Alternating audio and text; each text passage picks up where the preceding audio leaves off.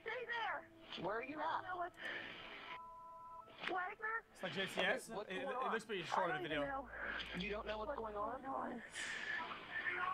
He's seen my son, it's been 6 months away. Yes, let me scan this up a little bit. Okay, is that your husband? My husband's freaking out. I didn't policy link that, so if it's banned, then he gets banned. Ma'am. He's on the floor. Bro, holy fuck. Okay, do I want to watch this? This is intense as fuck already.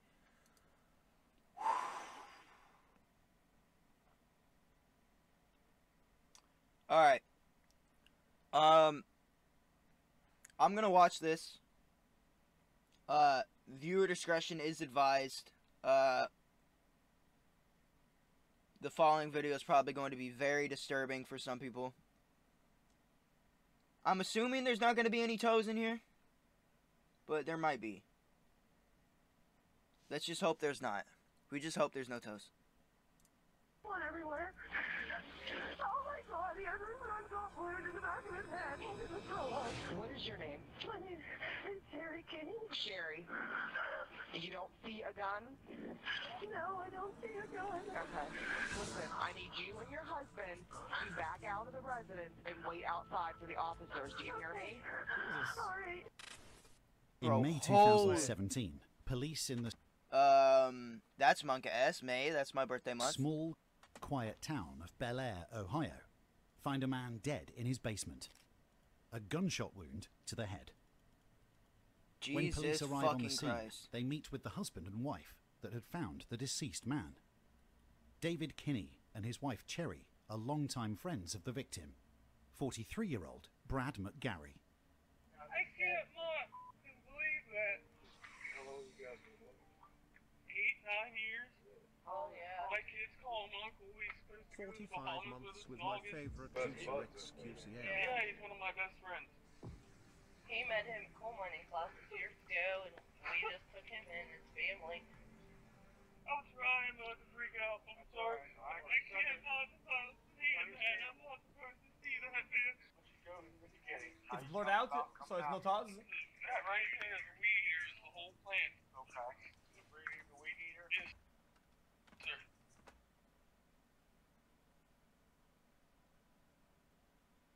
Alright. The basement door I'm assuming this. Knock on the front door. I told her, I said, Cisco, knock on the back door. She went up and knocked on the back door. The door was open. I went up right behind her. I noticed that the kitchen was scattered. There was stuff all over there. I told my wife, I said, Sherry, something's wrong. When the police look in the basement, they find the body of Brad McGarry lying face down on the floor with a pool of blood around his head. Brad McGarry was an openly gay man in a small conservative neighborhood. His friends state that he had just ended a relationship with a man named Scotty, but they didn't know his last name. They stayed with him. Any smilers in chat The smile. last relationship he was in, it was cooled off, and he hasn't been with anybody ever since. Well, yeah. Bro, holy fuck, this is insane. Yeah. Okay, who was the He, Scott something. Oh, man. Very bad mother. It's just a regular relationship, Ricker and While looking around the house, police noticed that it appears to have been ransacked. Oddly enough, they noticed that nothing has actually been taken. There were multiple newer phones lying around, a large TV, and even money on the floor. Police are convinced that the robbery was staged. Yeah, that's what I was The next thought is that it was suicide. When the coroner arrives, he starts taking a look at Brad's body. Well, the wife said that the bullet hole was in the back of the head. If it's suicide, there's you don't. If you're committing suicide, you don't shoot yourself in the back of the head. One, that seems pretty fucking impossible. And two, why the fuck would you? Why would you care to do that? I don't even think you'd be able to. I mean, maybe. Yeah, I guess you could, but no. It is apparent that there is a gunshot wound to the head, so he asks if there was a gun found anywhere, but no gun was found. Since oftentimes suicide victims fall on top of the gun after committing the act, police roll the body over, but they still do not find a gun. I don't see a firearm. No, I didn't either. They flipped him over, they didn't see a gun. And that's the case. It wasn't no suicide. He's a rigger.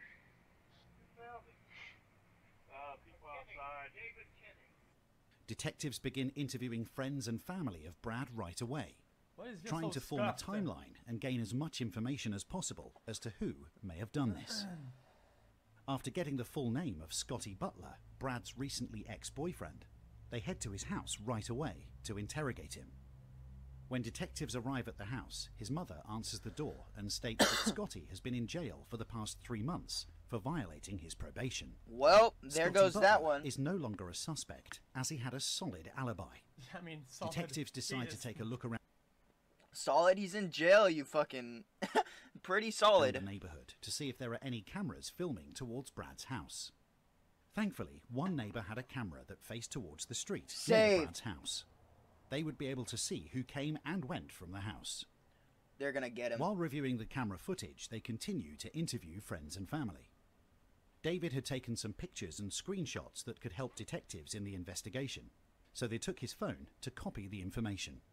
The issue the detective is having at this moment is that just the night before, Brad's cousin said something that completely changed the direction of the investigation. Sunday, we went to Grammy's. We were sitting around the table. It was just me and Brad and Heather, which is another cousin of mine. And he made a comment how this DJ guy, he was coming over. Brad's intent was it was romantic. He made a joke about taking a nap. And it wasn't taking a nap. He was insinuating that they were having sex. It was like quotation marks. This was Sunday. This was Sunday. He was killed. Yes. What time do you leave? Between 1:30 and 2. Really? Yes, he was supposed to. He was dropping all the tuxes off. Huh? I also know that he was married. They've been married. Told you that. 2 years Brad XQC out. Yeah, she being the wife didn't know all this time. They've been doing this for years. From what I understand, the two of them, Brad and DJ, kind of. I don't know if they laid low or they completely broke up. I guess they call him DJ or David Kenny. Really? Yes, it's the only guy. Yes, it's the only guy he's ever told me about. Oh my god. Holy shit. The two guys were having an affair. Holy shit. It's the guy. That's him. That's insane, bro. Detectives made oh David my believe they took fucking his god. phone for the pictures he had, but the truth was they were tracking where his phone was when Brad was murdered, as well as finding proof that him and Brad had a relationship beyond friends. When they took a look at his phone, even though he has deleted everything, they are able to see the text messages between David and Brad. Evidence shows that they were in fact in a sexual relationship. They review the phone history and find that David's phone was directly at Brad's house at the time of the murder. They also discover, while reviewing the neighbour's CCTV footage, that David had driven to Brad's right before the murder in his wife's car, then left 40 minutes later. David would then appear again hours later in his truck with his family, delivering the weed eater Brad supposedly wanted to borrow. Oh my fucking Police god. know that David was there when Brad was killed. Jesus now fucking they need Christ. to work to get the truth out of David. Where's your phone putting you at Brad's house the time he got killed? It's past 3. I was not there when Brad was killed. You were at his house. Yes, sir. I remember. You were Oh, there. God. You know exactly when he was killed. Yes, sir, I know. You were there when he was killed. No, sir, I was not at his house when that man was murdered. Sir, I can't. This is the guy who gets people in trouble. Oh, my God, I know. We're going to lose everything. Lose your wife, lose your kids. This don't have to be the end of the good. You got a chance to come clean. Don't do it. Shh. Look at me. We're past it. It's okay. We'll do this together. Holy fucking shit. Yeah, you're toast, bro. We'll walk through this together, bro. You are... Alright. No more pausing. No more pausing, chat. I don't know who he was. I don't know his name. I swear on everything. Old right now. What happened next?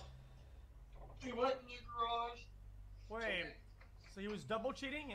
Oh. Tell me. He was so scared. I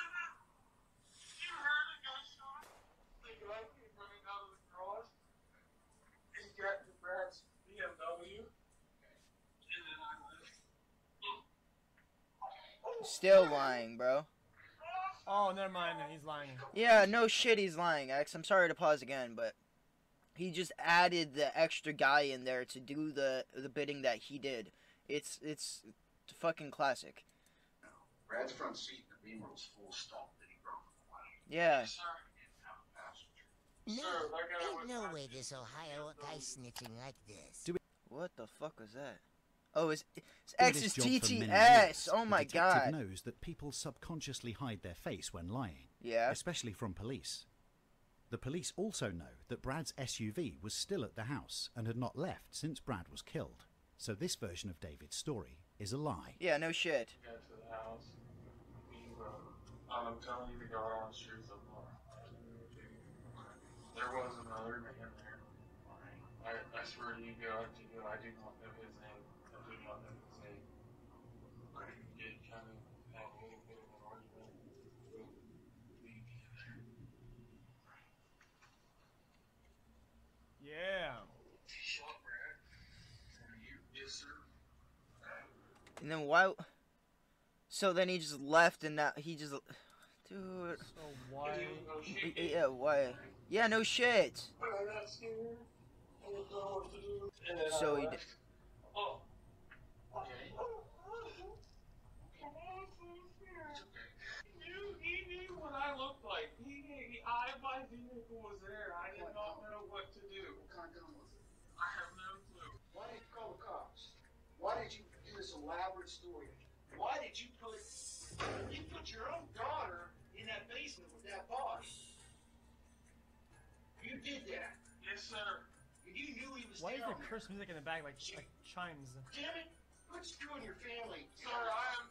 Tell me what happened. I did not kill him. You knew Brad was dead, and you brought your I did daughter. not know he was dead. What? The detective now creates a Fuck off. false story to help David become more comfortable with opening up about what happened. Even though the detective knows David will lie again, Yeah, no he also shit. knows that the truth is getting closer. I'll tell you something. Dude, this detective's doing real good at pressing this motherfucker. Sometimes when bad shit happens, people panic. Okay? I got a theory. About to give him. Might have been an accident.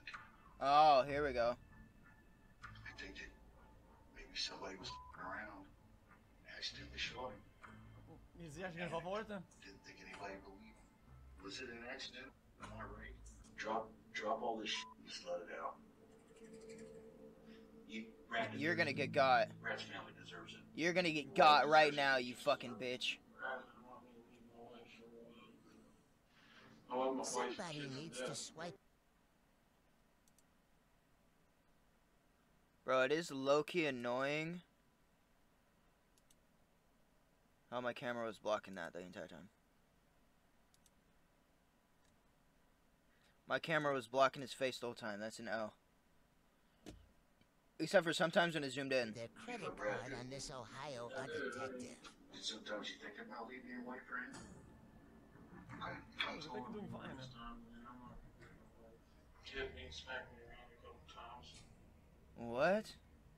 If you end all of this now, then I'm done with you forever. Got real loud with me.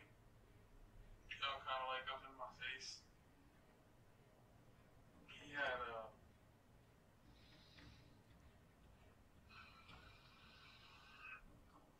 those little derringers. Cross the line, man. What? Stop. Look at me.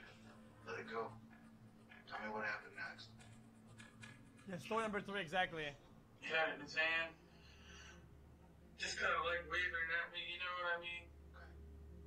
Telling me, you know, you're up, I'm tired of you, I can't believe my emotions this long and just to call it quits. He kept waving it at me, so I grabbed it. Okay. What happened after you grabbed it? I pushed him. Okay. This guy's lying again. I saw it. Well, After this statement, there David you go. stops talking and asks for a lawyer. And even though he says he shot Brad, he will go to court pleading not guilty. Yeah, fucking idiot. Fucking In February dumbass. 2018, David was convicted of aggravated murder with a gun specification. If this man was able to do a assassin's job to someone he loved and his best friend, what could he do to his enemy or someone who opposed him? Kinney, for his part, did offer a brief apology in court, although he made neither an admission nor did he offer an explanation. Pretty much the story. Really, really, really fucked up, terrible situation. What could he do to his enemy or someone who opposed him? Kinney, for his part, did offer a brief apology in court. No one gives a fuck about your apology, bro. Shut the fuck up. No one gives a fuck about your apology, you fucking bitch. Shut up. Pathetic! Yo, I don't know who did that, but fucking true, you fucking pathetic bitch. Yeah, yo, shout out to the news channel for doing that. Pathetic. Right below him.